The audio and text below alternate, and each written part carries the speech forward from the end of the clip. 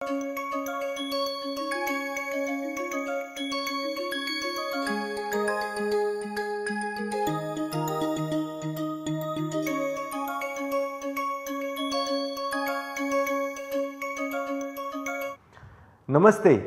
welcome to the second module of Practical Machine Learning with TensorFlow 2.0. In this module, we will study basics of machine learning. This is more like a refresher. We assume that all of you have basic background in machine learning, but this session is meant to be a refresher of machine learning, and we will also understand some of the machine learning concepts using neural network playground as a visualization tool. So, what is machine learning? Let us try to understand machine learning from a programming perspective. I am sure all of you are programmers and have written programs to perform specific tasks with computer. So, how the programming is different from machine learning? We will try to answer that question first and then slowly go into basic terminologies of machine learning and various different modules of the machine learning systems. So, let us try to understand machine learning again from a programmer's perspective. Let us take two problems.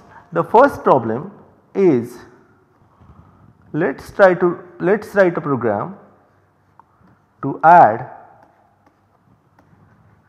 two numbers.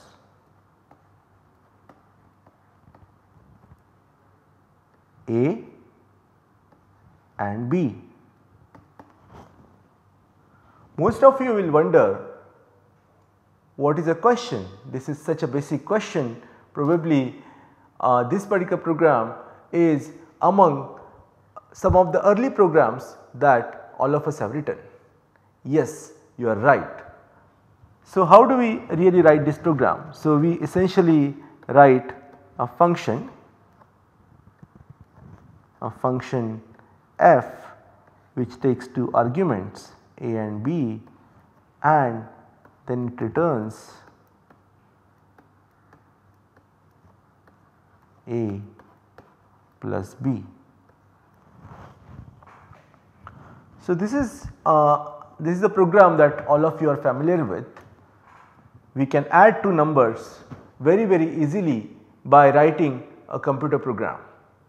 Let us try to solve a slightly different problem with the same technique, and we will see whether we can solve it or if we need some more tools in our toolkit. So, the second problem is, let us say we have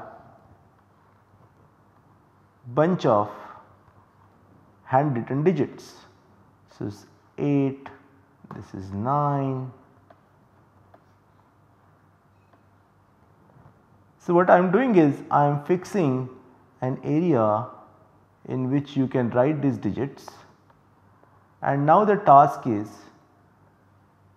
can you write a program to recognize these digits? So, your job is to write a function that recognizes digit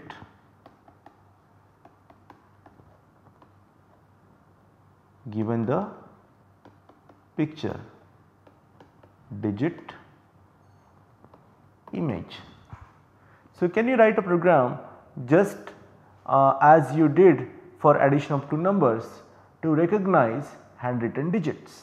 You can think for a couple of minutes and try to give answer of this particular question. Now, I can imagine that some of you must have started thinking about writing rules for different kind of numbers. Are rules really scalable? What if I write the number with slightly different orientation, or I write number in a very different style?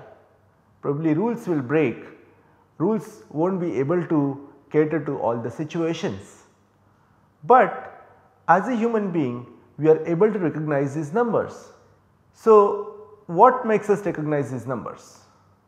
We will come to this question in a bit, but before that can we write down the process of recognizing these digits just as we did in the other problem where we added two numbers. When we were given two numbers A and B, we immediately came up with a step or we immediately came up with a function to add two numbers, which was simply A plus B. But as you can imagine, or as you must be facing right now, is it's incredibly hard to come up with stepwise process to recognize the digits. So how do we really solve this problem? And before getting into solving the problem, I would also like you to think, what is the difference between these two problems? Why am I able to solve the first problem very easily, but second problem is a bit of a harder problem for me to recognize digits with computers? What are the key differences in these two problems? In the first problem, the formula to add two numbers was known to us. So given two numbers A and B, I can simply do A plus B and that gave me the answer. But in case of the second problem, where when I am trying to recognize the digits, I am able to recognize it with my vision, but I am unable to come up with steps that I can code up in computer so that computer can also start recognizing digits. So we need to do something else. So what is that something else? So that something else is machine learning. Let us take a step back and try to understand why we are able to recognize these digits. You can think that we are seeing these kind of digits right from our childhood. When we started our formal education, we are introduced to these digits, and when and we have also observed many people writing these digits. So somehow our brain is trained to recognize these digits even if they are written in slightly different style or in slightly different orientation. So I can easily recognize that this particular number is 8 and this number is also 8, even though they are written differently.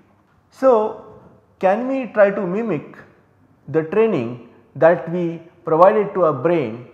Can we give the same training to computer? Let us try to explore that, and this is the question that this is the question that machine learning tries to explore. Let me write down the key difference between the traditional programming paradigm and machine learning.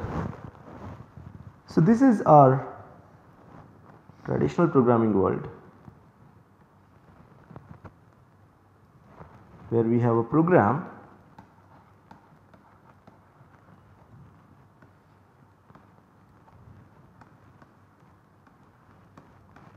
we give some data as an input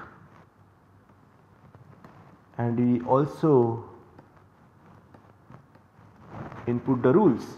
Rather, we code these rules in program and then pass the data into this program. The rules get applied on the data and we get the output. We did exactly the same thing while adding two numbers. When you sort the numbers, we also give step by step instructions to the computer as how to sort these numbers. Now let us look at how machine learning operates.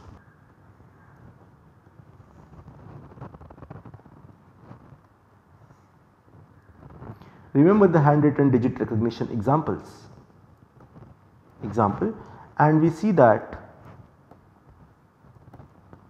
we have data but we do not have rules. So we cannot write traditional computer program, but we can actually provide lots of examples of handwritten digits along with the corresponding digit. For example, I can say that this is the image and 8 is the digit corresponding to this particular image, 9 is the digit corresponding to this particular image, 2 is the digit corresponding to this particular image, and this is 8, right. So we have lots of examples where we have images of handwritten digits along with their actual labels, which are nothing but the numbers that are there in the handwritten digit. So, we have data and we also provide the intended output as input to ML, and machine learning comes up with rules, or sometimes we also call as patterns or models. Got it? You can now see the clear difference here. Let us highlight that. You can see that the rule is on the left hand side here, the rule is on the right hand side here, and the output which was on the right hand side had moved to the left hand side, has moved to the input side. So, traditional program takes data and rules as input. The rules are applied on the input data to produce the output in case of traditional programs. In case of machine learning, we have data and the output as input given to the machine learning, and machine learning comes up with rules or patterns or models that it sees in the input data. We will learn details of this particular process as we progress in this lesson, but this is the key difference between the traditional programming paradigm and machine learning. We will write down the steps in the machine learning process here. So, we have data,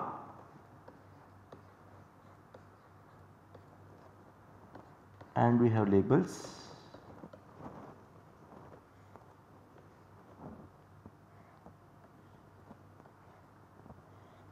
we input them to machine learning trainer. So, the trainer looks at the input data and corresponding labels, or you have mentioned labels also as outputs earlier. So, let us call it as output to make it consistent with the earlier representation, and this gives us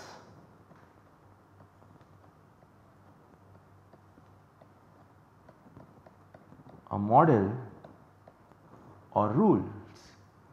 The model is nothing but mapping of input to the output. So, once we get this particular model, what we do is, so we can take the new data and pass it to the model to get the output. So, you can see that once you get the model, the process is exactly the same as the programming world, because once I know the model, I know exactly the formula to map the input to the output.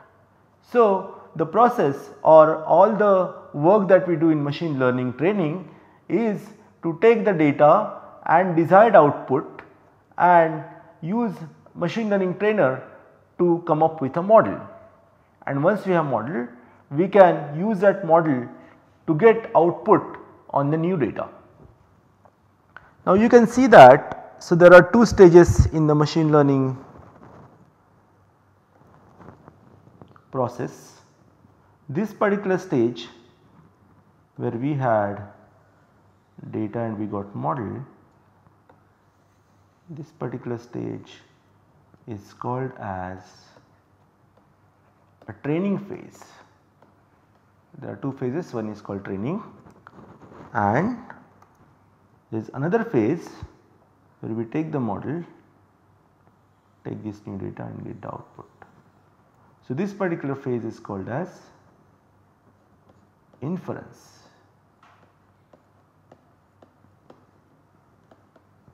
Inference or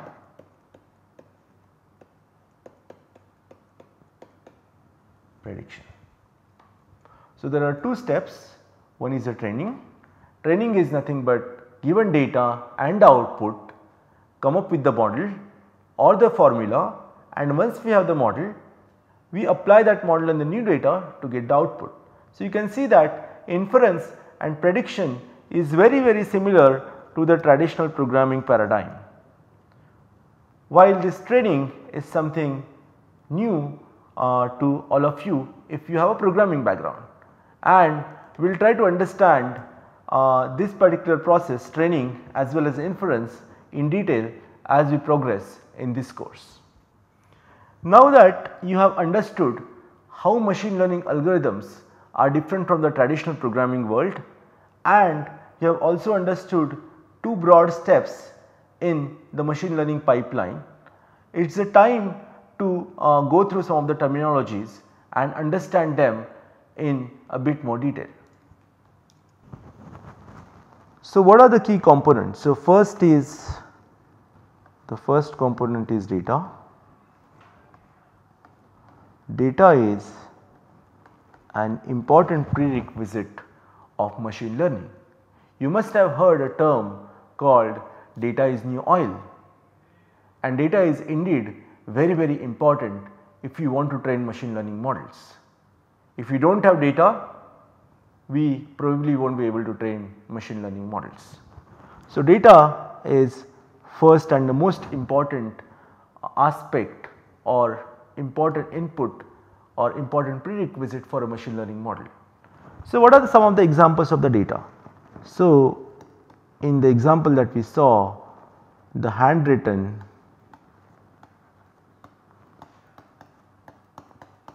images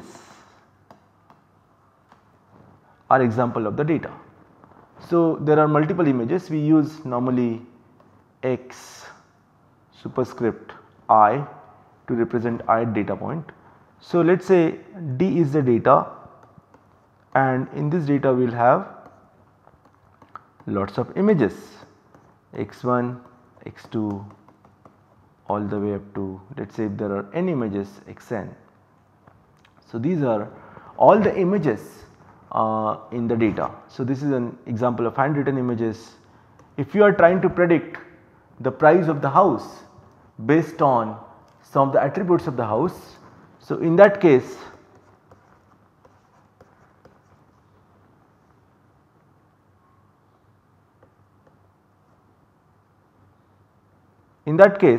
house is a data point. So, we will have bunch of houses over here. So, what happens is that data has two important components. One is called features and second is called label.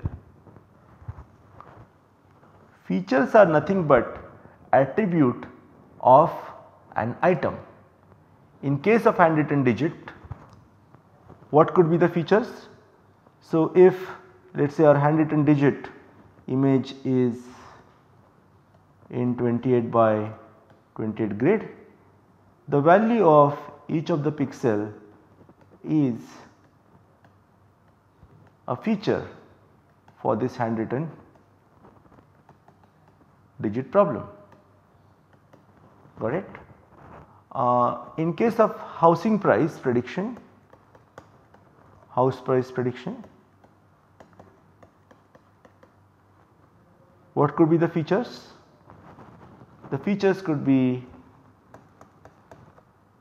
number of bedrooms, area in square foot, let us say a distance from school, and there could be many more such kind of features.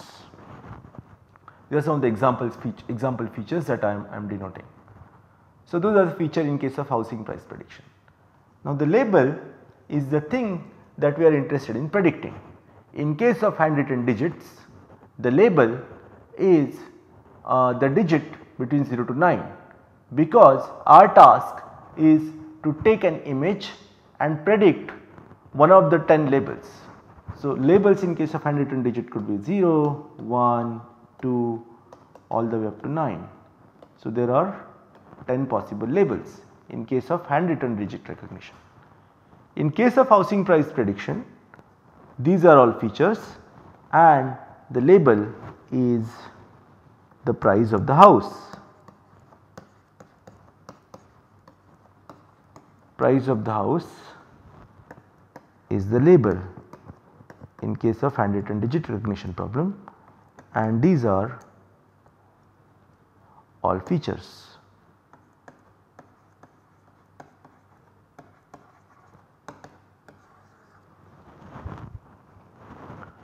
We denote each feature using subscript. So, we can say that this is feature x1, this is feature x2, this is feature x3, and we use superscript inside bracket to then denote the index of this particular data point in the data matrix.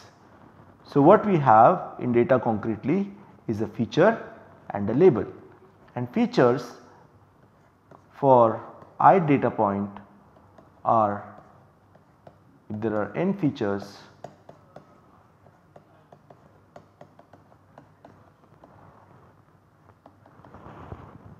alright, x1, x2 all the way up to xn, and then there is a label which we denote with a letter y, and we also use the same superscript to denote that this is the label for ith item or ith data item. So, data, you can think of this as we have pairs, we have features and we have labels, and we have n such objects or n such items in the data.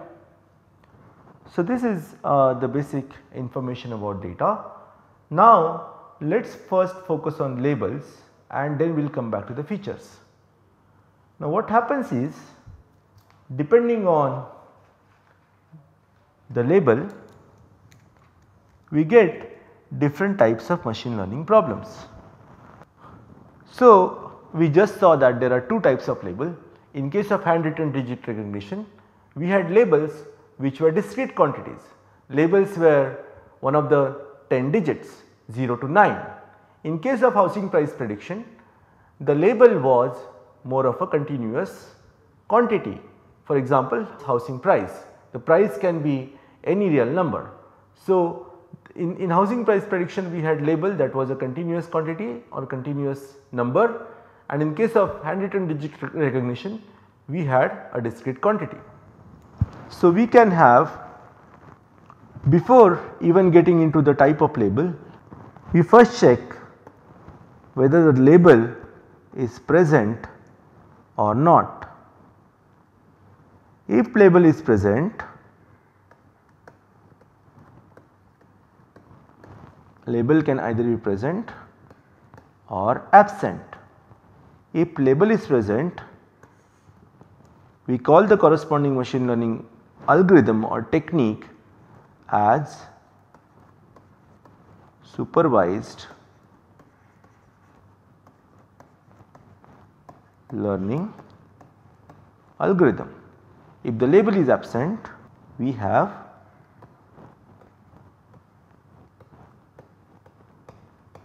unsupervised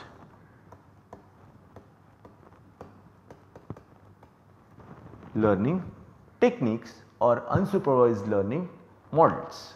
What are some of the examples of supervised learning?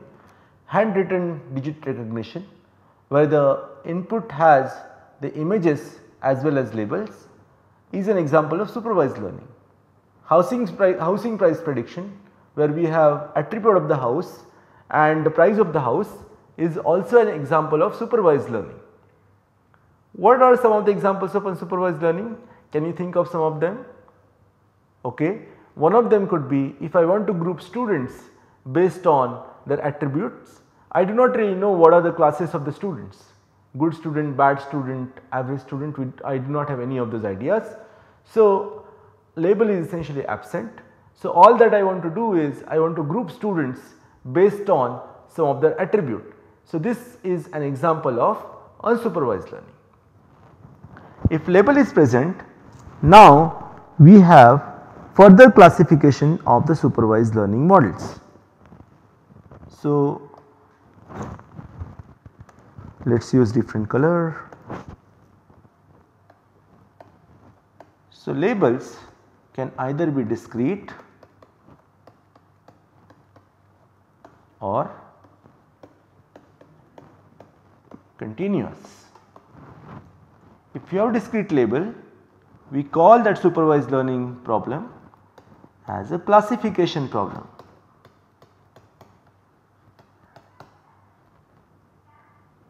We have classification problem, and if label is a continuous number, we call those supervised learning problems as regression problems. And we have seen the examples of a classification problem and regression problem. So, the handwritten digit recognition that we are trying to solve is an example of a classification problem, whereas housing price prediction is an example of a regression problem. Now that we know different type of machine learning algorithms based on availability and non-availability of labels, we go back and try to understand other component of the data, which is feature. So, we can also have features of different types.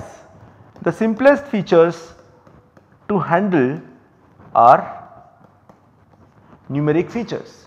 Numeric features, we essentially have numbers. For example, we had number of bedrooms in the housing price prediction problem, and we also had area of the house in square feet. That is also an example of a numeric feature. Number of bedrooms, area, these are examples of numeric features. We also have other type of feature which is called as categorical feature. In this case, we normally have values coming from some finite set. For example, the name of the city. We do not have the numeric representation of name of the city, but we get multiple strings in the categorical attribute called name of the city.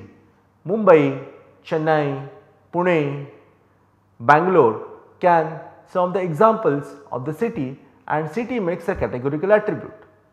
Second example of categorical attribute could be the color, red, orange, green, right. These are also categorical attributes because we cannot represent them numerically, and these attributes come from some kind of a finite set. We have to understand that when we are doing machine learning and when we are trying to build models, we only can input the numbers. So, now what we need to do is we need to take these categorical attributes and convert them into number. Let us see how we can achieve it. And for simplicity, let us say there are only 3 cities: Mumbai, Delhi and Chennai in our data set. So, one way in which we can represent these categorical attributes is in form of one hot encoding. Let us try to understand what one hot encoding is. So, instead of using city as a single feature, we said that there are 3 features, one corresponding to Mumbai. Let us call this as feature underscore Mumbai, one corresponding to Delhi, feature underscore Delhi, and one corresponds to Chennai, feature underscore Chennai. So, instead of having a single feature on the city, we converted that into a representation where we have 3 features.